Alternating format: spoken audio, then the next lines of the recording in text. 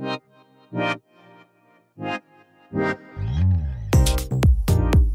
are having our 14th annual Chocolate Garden celebratory weekend, and I don't have to tell you that it's all about chocolate, chocolate, chocolate. We've got chocolatiers, we've got bakeries, we've got savory food, we have chocolate face painting, we have all sorts of good stuff here at the garden.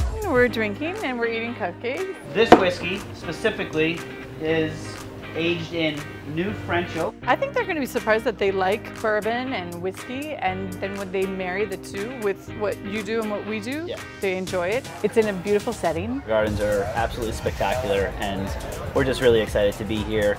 We are doing this really great program called Fresh from Fairchild, which is all about culinary and food, and we really have a lot of support from really great, wonderful chefs.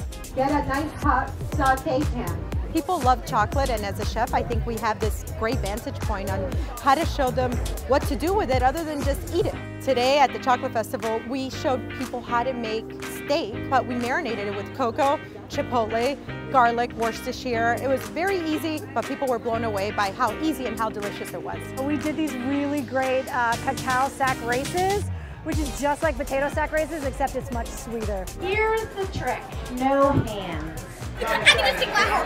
We're doing our chocolate pudding eating contest. We're gonna have big plates of chocolate pudding. It's gonna get messy. Everybody give a round of applause for Diego.